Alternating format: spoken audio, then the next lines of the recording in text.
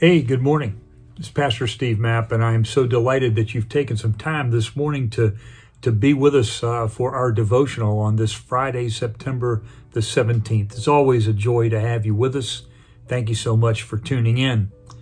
You know, most who know me know that I am a strong advocate, proponent of small group ministry. I believe that discipleship really happens best in small group Bible study, where folks gather together and share Scripture and share life, and its application, the application of Scripture into our lives, and how we can continue to support, encourage, and serve one another.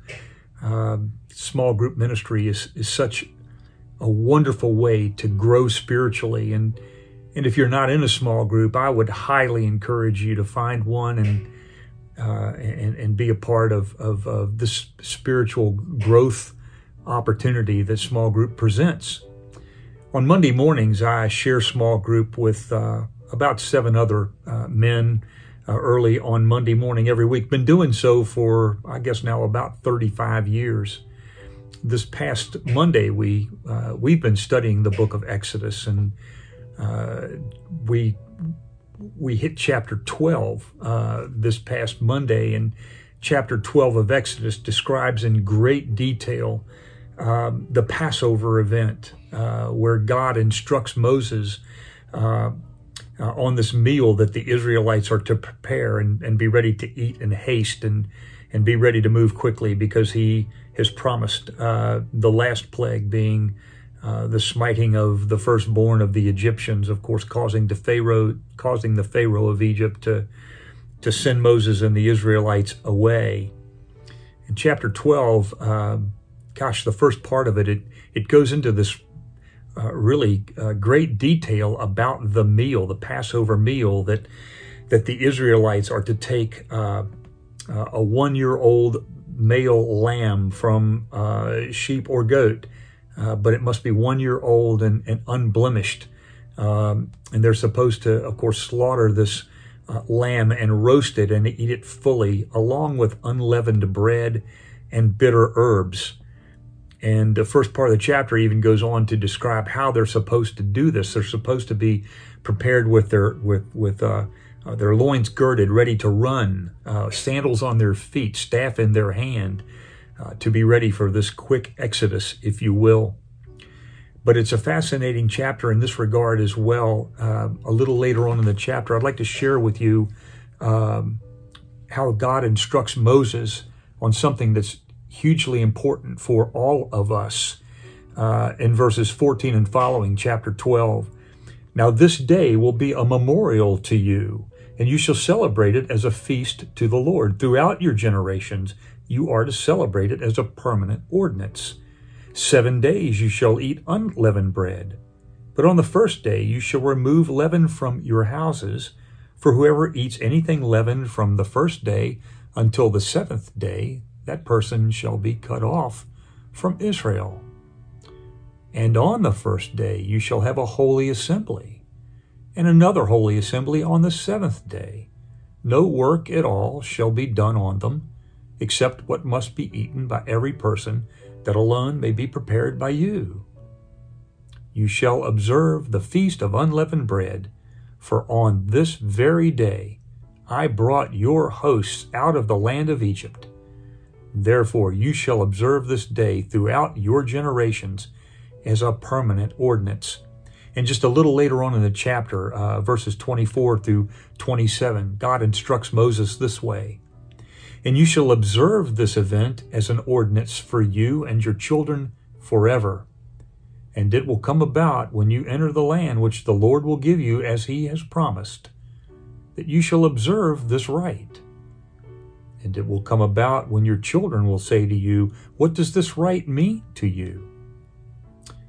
You shall say, it is a Passover sacrifice to the Lord, who passed over the houses of the sons of Israel in Egypt, when he smote the Egyptians and spared our homes.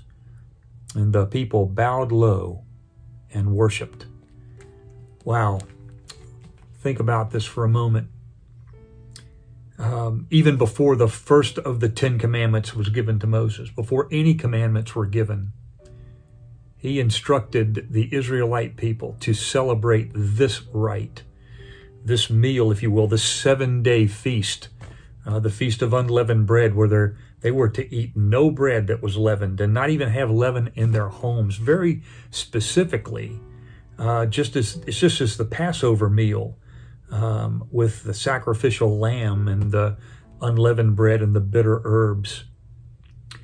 God was establishing right away, before the nation even formed itself, if you will, that this rite, this remembrance, needed to be kept holy for generations upon generations upon generations. It's fascinating to me that what God wanted most and first was for his people to remember that they had been enslaved, and remember that it was God who had lifted them out of that slavery and given them the promise of new land and new life.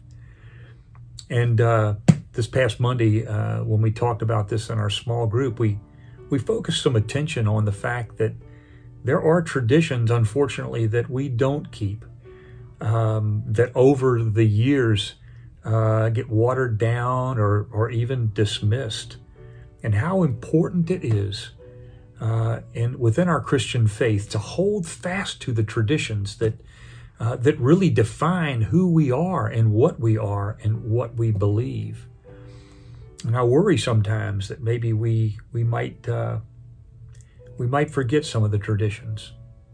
It's important that we don't. And speaking to that, this particular Sunday at Winfrey, I am so delighted that we are going to celebrate communion. We're going to celebrate the Lord's Supper. And as we know, of course, this was the supper that he shared with his disciples on the night in which he was betrayed, where he took bread and broke it and gave it to the disciples, saying, "This is my body which is broken for you. Take and eat, and do this in remembrance of me." And of course, sharing the cup of wine, "This is the blood of the new covenant," he said. "Take and drink." You know,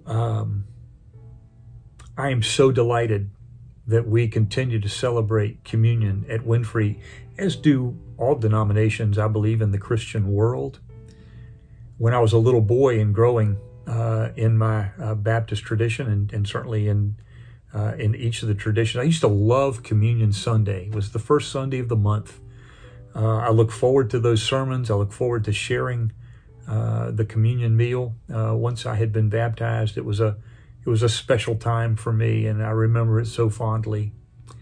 And perhaps you do as well. And I'm so glad that we have kept that tradition, and that we'll celebrate it again this Sunday, as we do throughout the year at Winfrey. I know Dr. Benjamin has some wonderful words prepared for us in this celebration.